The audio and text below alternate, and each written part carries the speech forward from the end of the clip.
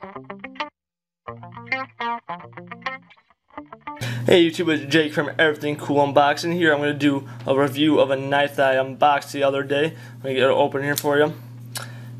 It is a knife by Columbia River Knife and Tool Company, and you can see that their logo there, CRKT.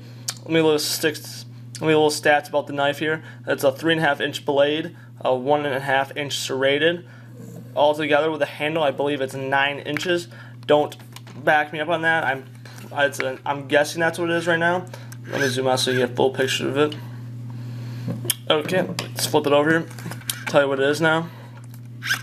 See if I can just focus there. Okay, it is a CRKT M16-13SFG, and you can see below here. I can get zoomed in here. There's a model number underneath there. That's all it is. And you can see I've used this for a couple weeks now. And like you can start seeing scuff marks on here, but it might actually just be some dust. Let me see if I can brush it off. Yeah, it's just some dust. But yeah, you can see I've been using it because you've been seeing some scuff marks. But that's one thing I gotta talk about later. Let me start the review now. This knife, I would say, is actually very high quality. I was afraid from the get-go by the blade that serrated is so sharp that it might actually get dull after a while. And surprisingly, it really did not at all. It was very still sharp. I'm afraid to actually do that because it's so sharp. I will probably on the end show you like how good at cutting it says, like get a piece of cardboard and easily cut it. But next thing you're gonna see is the handle. And the handle, in the last model it had all these holes still in there, so it was a big piece of steel that you're pretty much lifting. Right now it's still got some good hefty weight. It feels durable, not gonna break or anything, but right now this knife, before it never had those holes in it or anything, so it was very back heavy, so it made me kind of annoying just to carry around and stuff. Another little good thing about it is you see this carrying handle down here. You can unscrew this and put it on the bottom, on the other side, and up here as well. And that's one thing I like that they've actually allowed. So I don't know if it was just for weight purpose or you can actually just switch the handle if you felt like it. Let me zoom back out here. Next thing I loved about this knife is just that this little auto lock system here. I kind of liked and kind of hated. It's a love-hate sort of thing. Like sometimes you get annoyed because you can't really open it with one hand. See it, and I'll get to you right here. Like you're supposed to technically engage this by pulling that down, but about a week of having this knife, this auto lock thing feels like a crap. I think I might have actually bent it when I pulled it down, like held it down too hard or something like that. Open that back up there. So you can see that it's not engaged when I open it up there. And actually I would have to push it, for now I have to push it up if I want to engage it. See?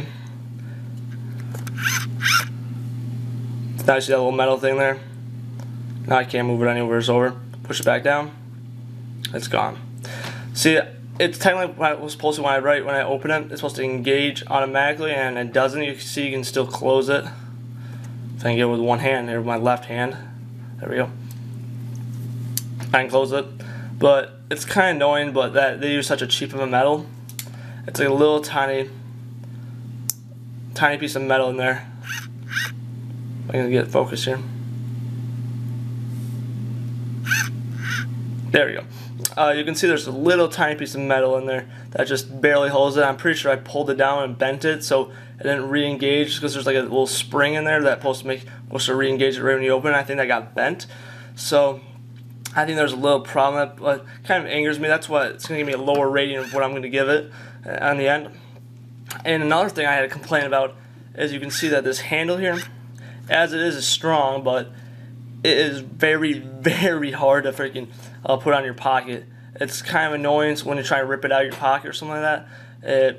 It can barely get off, and it's very hard to put back on. You can see it's flush with the handle right there. If I can get better focus there, gosh. There we go. Yeah, it's my friend, he said that if you put like a few quarters underneath there, it'll pretty much lift it up a little bit so you can put it down in your pocket easier.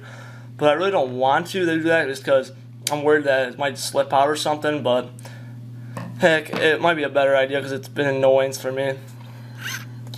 Yeah, but I gotta say now, for the rating I would probably give on this knife is, I want to say, probably about an 8 out of 10, maybe 8.5 out of 10, because it's very, very durable and very sharp knife.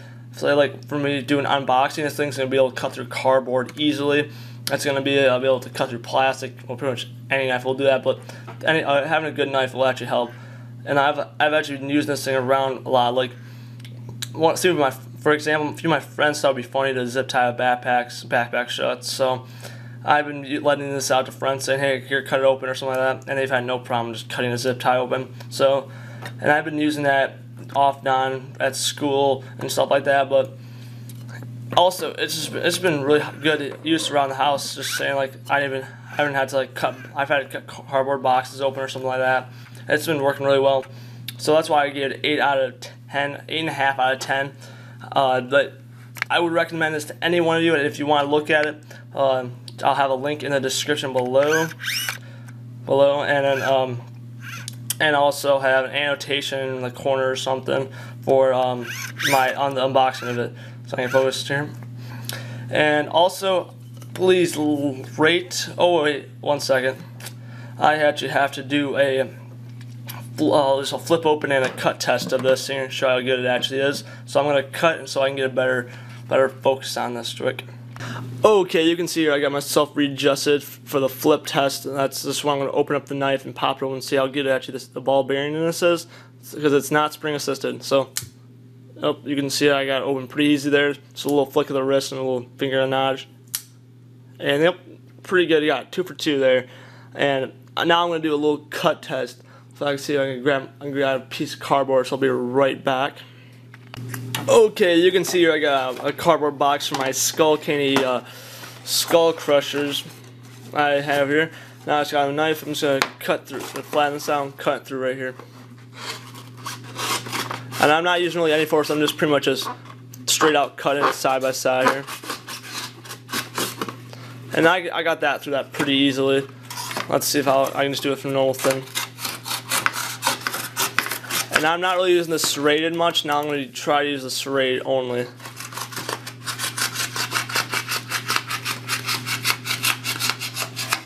And you see it cut like butter pretty much.